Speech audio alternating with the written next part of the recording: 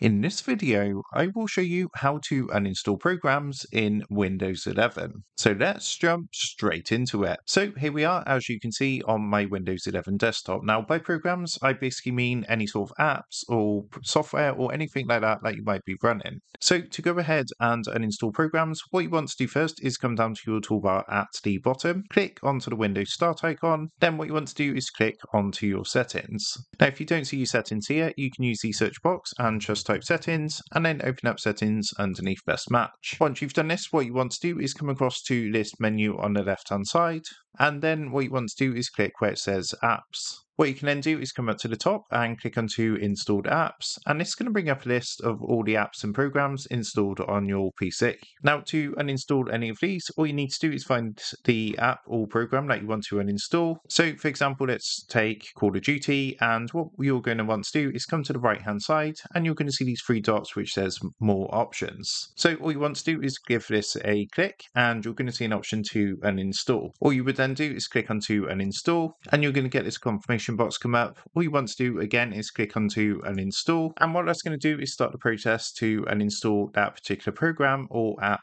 on your PC. So the uninstallation process for every program would be different, but once you click the uninstall button, it's going to take you through the steps to uninstall that program from your Windows 11 PC or laptop. So that's how to uninstall programs in Windows 11. With that being said, I hope this quick tutorial did help you out today, and if this did help you out, I would really appreciate it if you was to consider dropping down below the video, leaving a like, and also subscribing to the channel. With that being said, I just want to take a minute to thank you guys for watching this quick tutorial, and I will see you in the next video.